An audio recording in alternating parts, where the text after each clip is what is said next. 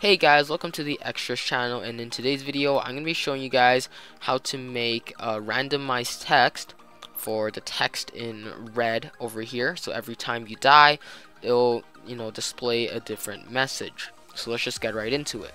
So if you're on this video right now, I'm assuming that you already watched the other video, so you should have a script here, and then your starter GUI looks something like that. So what we're going to do is we're going to create a table for all the randomized text. So after the character, we're going to go down 2 lines and we're going to write local messages equals to, and then we're going to insert a table, and then we're going to go down line and we're going to put in quotation marks, and then here you can just write all the messages you want. So try harder next time, and just make sure that after every message you put a comma and then go down the line. So you can just write out all the death messages that you want. So when you're done your messages table, it should look something like this. Just make sure that you have the comma behind all the text, and make sure that they're all in these quotation marks.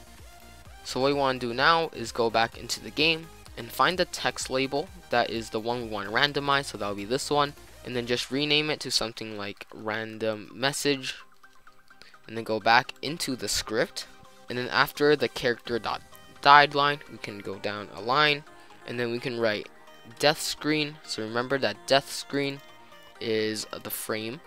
So death screen dot random message dot text equals to, and then we can put in quotation marks, and then we can write dot messages, and then put in square brackets, and then math dot random, and then inside the regular brackets write 1, comma, hashtag messages. So what this will do is it will select a random message from the list of messages, and then it will input it as the text. So this should be the entire script. So what we added was a message table, and then we chose a random one every time that the player dies. So let's go test it out.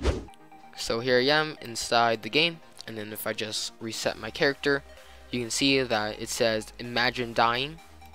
So if I respawn and then try it again, this time it says try harder next time.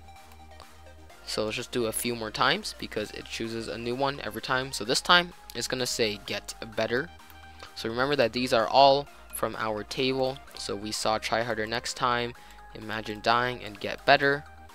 So if we die again, oh, this time it says LOL, lol.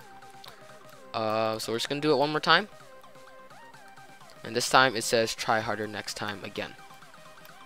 So yeah, that'll be it for this tutorial. If you guys liked it, make sure to like, comment, subscribe, and share, and I'll see you guys next time.